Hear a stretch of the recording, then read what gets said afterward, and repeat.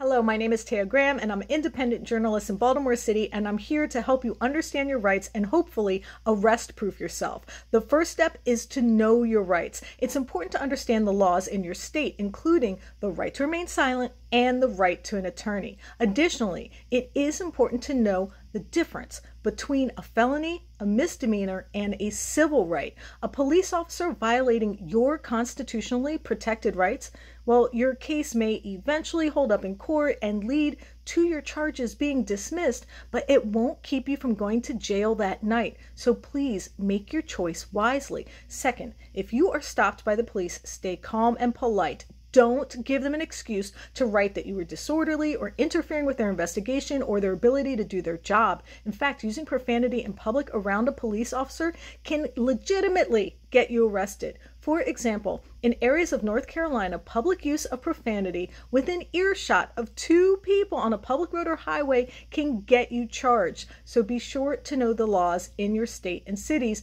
because Alabama, South Carolina, and Virginia also have statutes that make profanity in public illegal. So know your local ordinances and make sure you do not resist arrest, and know that you should always remain silent unless you have an attorney present. You are required to give your name to an officer.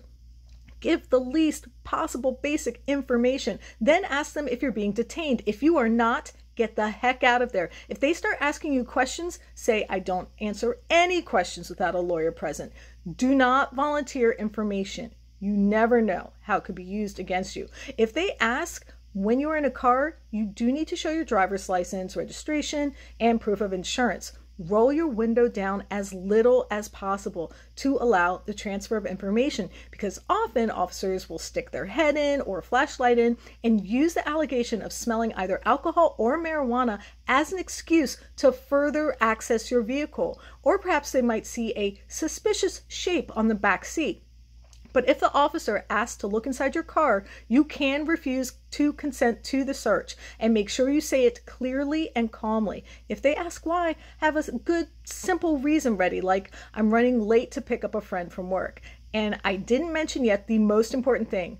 Record, record, record. Live stream to a platform if you can, if you're really quick-fingered enough, so it can't be deleted later. Make sure your phone is locked with a number pin, not with facial recognition or a finger, because they can get that from you even while you're in cuffs.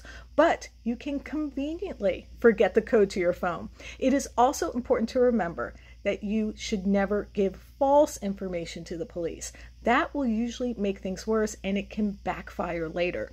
Finally, it is important to be aware of your surroundings. Stay alert and aware of people or situations that could potentially put you in danger of being arrested, because honestly, the best way to arrest-proof yourself is to avoid any possible interaction with police.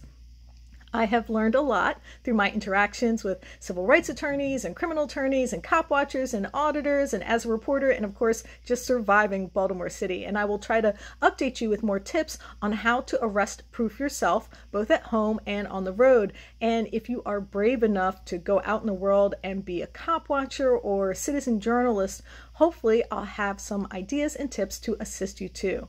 Remember, please be safe out there.